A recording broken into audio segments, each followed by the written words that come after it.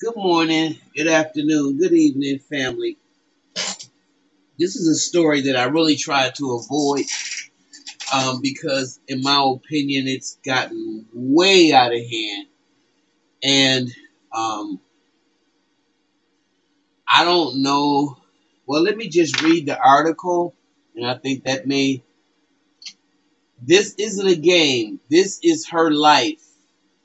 Dwayne Wade angrily denies ex wife's claim that he's profiting from their transgender daughter Zaya and slams her for dragging his name through the mud, as he praises Gabrielle Union for being the child's rock. Wade's ex Siovaughn Funches Wade filed paperwork this week. She's begging a judge to intervene in their daughter Zaya's transition. Zaya, formerly Zion, came out as transgender in 2019 at the age of 12. Since then, she has won lucrative modeling contracts and social media deals. Siovaughn feels that her father is pushing her into that direction for financial gain. Wade lashed out at those claims overnight and called her an absentee parent. He said Gabrielle Union had been Zaya's rock through heartache. Wade waged a war on his ex, warning that the high road has run out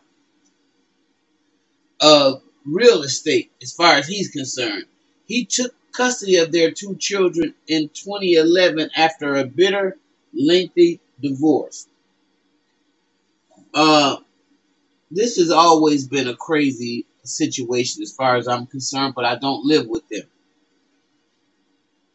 However, if they are even thinking about getting Zaya, allowing Zaya to transform her body as a teenager, then in my opinion, both of them are dead wrong. Dwayne and Gabrielle need to sit the hell down. If that's what they're doing, they need to back the hell off. I don't care what Zaya says. Wait till Zaya gets 18. Okay? Because there's too many stories. I mean, we've got too much scientific proof now that your brain doesn't stop growing until you're 24, 25 years old. With that being said, there's a bunch of experiments and a lot of information that has shown a lot of people, young men specifically, who have gotten their sex changed, have changed their minds.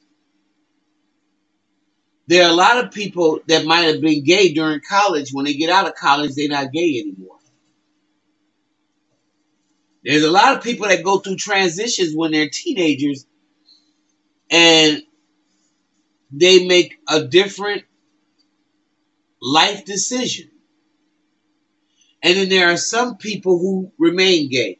That's why I said this sexuality thing is so untouched that I think anybody that has not experienced it shouldn't make any kind of decisions in terms of allowing a child to be in control of having a sex change. Now, I'm praying that this is not what the case is, because Dwayne is angrily denied his ex-wife's claim and that he's profiting from his transgender daughter and pressuring her into changing her sex. Insisting in a lengthy Instagram statement that he would never force her into anything. Wade, a former NBA star, is on vacation in Africa with his current wife, Gabrielle Union, to celebrate her 50th birthday. The trip was abruptly interrupted yesterday with bombshell claims from his ex-wife, Siovaughn, who claimed in legal filings that he is pressuring their transgender 15-year-old Zaya into legally changing her name and sex because he was standing to profit from it. Zaya was born Zion, but came out in trans in 2019 and was 12 years old. Has since amassed a modeling contract and social media fame. Her mother and stepmother have been vocal in their support and now consider themselves staunch LGBTQ advocates. In his statement, Wade lashed out at the notion that he was pushing a decision and also took aim at his ex-wife, calling her an absentee parent who was selfishly putting herself at the center of their daughter's transition. Zaya is not the same 3-year-old child anymore, and she is screaming that to the world, but most importantly to her mother. No one in our house would ever force Zaya or any of our children to do anything against their will, much less force an identity on them.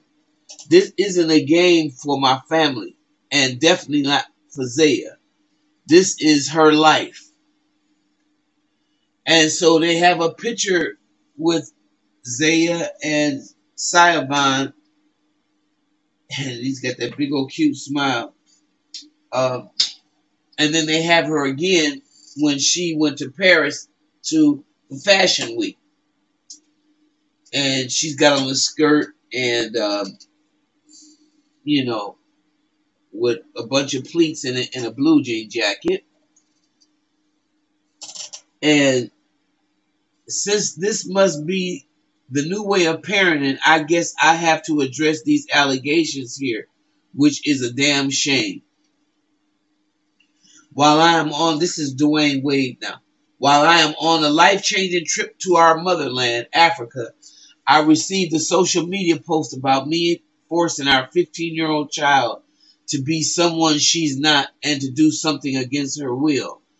These are serious and harmful allegations that have hurt our children. While none of us are surprised by Siovaughn's attempt to fight Zaya's identity and her unwavering attempt to drag my name through the mud, I'm very disappointed that she continuously finds ways centering herself and her needs without regard to her children. This report came out while Zaya was in class. This is a kid who has maintained a 4.0 grade point average in honors classes while navigating all this unsolicited and harmful attention and debates about her gender and sexuality from those who are committed to not listening to her, much less even knowing her. Siovaughn tries a similar attempt over a decade ago with equally damaging lies and causing irreparable damage to her children. And 13 lawyers later, I was awarded sole custody of our 2 kids as an active NBA player. All I ever wanted was to have my parenting time uninterrupted, as I knew that it would be a very difficult time for our kids to navigate their new normal. So, instead of actually trying to co-parent over the years, she's left her home to see more lawyers and has taken the time to talk to more lawyers since I filed for a divorce. Then she's left her home to actually see or have even spoken or listened to Zaya over all these years.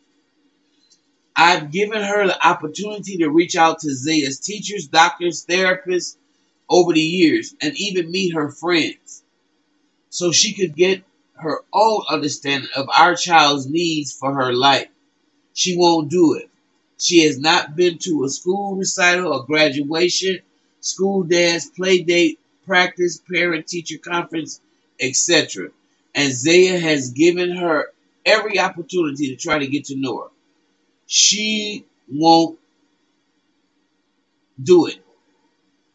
As a woman who claims to be a good Christian mother, I've yet to see her make any sacrifice or effort to leave her own home to participate in her child's lives in over a decade. Zaya is not that same 3-year-old child anymore, and she's screaming to the world, but most importantly to her mother.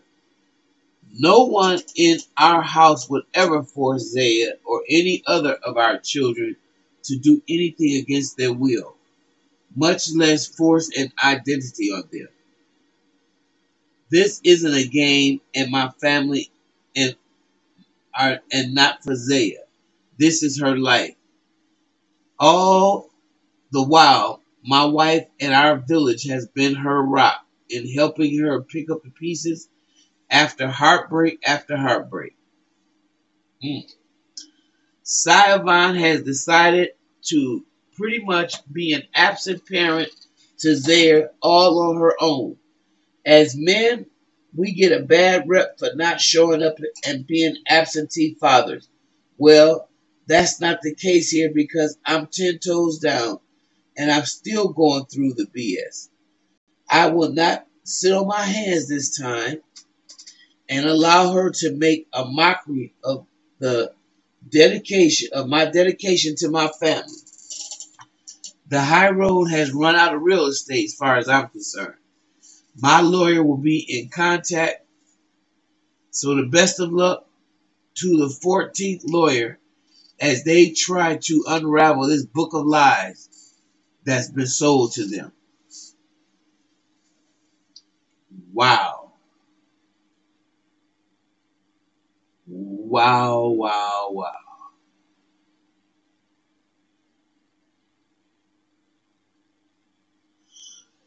Then they got a picture with Zaya and Siovaughn, who fears her ex-husband is exploiting her for financial gain.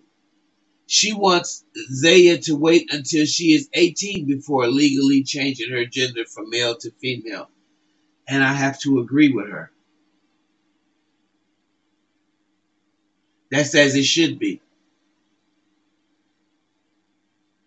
They also share an older son, Zaire. If Dwanne is allowing this to happen, I don't care what, at this point, if Zaya is comfortable with that and she really wants to make that decision to become a transgender, well, then it shouldn't be on her parents' watch because there should be no regrets. If things should not turn out the way she would want them to, she won't blame her because kids have a good reason to blaming you when their lives are messed up. Those of y'all who are parents out there, you know. So I would wait until the blood is on her hands. I would not carry that on my heart. I would say, honey, I support you if that's who you think you are. If that's who you are, I support you 110%. But what I'm not going to allow you to do is cut off any body parts while you still live here with me and we are under the same roof. Not because I want to control you, but because I love you. And I know a lot of times we change our minds about certain things as we get older. And I would just leave it at that. She's very concerned that her child is being commercialized at a young age, and also of the uncontrollable consequences of the media exposure. Cyberbullying, statements taken out of context, the unwanted spotlight focused on our child. Interesting. Well, we'll see what the judge says, and this should be very interesting. And wow, very interesting. Okay, see you in the next video.